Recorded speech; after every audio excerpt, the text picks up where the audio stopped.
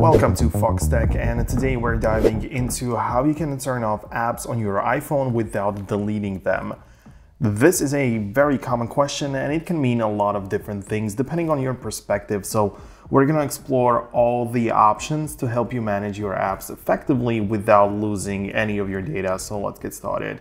At first, let's talk about the most important and straightforward method, which is swiping up to close your apps.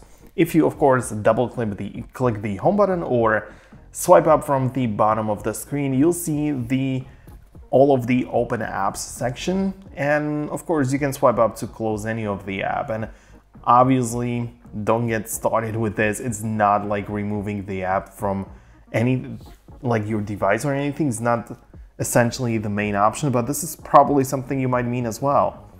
I mean, the app is still installed on your device and can be reopened anytime. And if you're looking for a method that's going to free up some storage space without losing any of your app data, offloading your apps is a very good option. Offloading essentially means that the app itself is removed from your phone, but all the essential files and data remain there. So this way, if you ever decide to reinstall the app, your data will still be there and you can still pick up where you left off.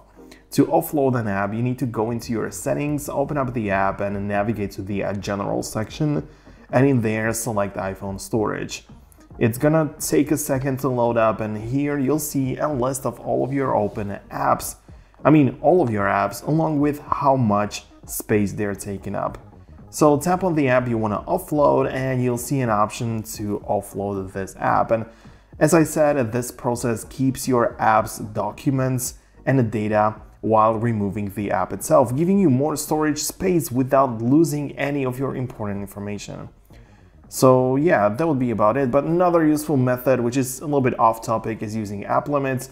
This doesn't delete the app, but it kind of restricts how long you can use it. So this might be great if you want to reduce your screen time for certain apps.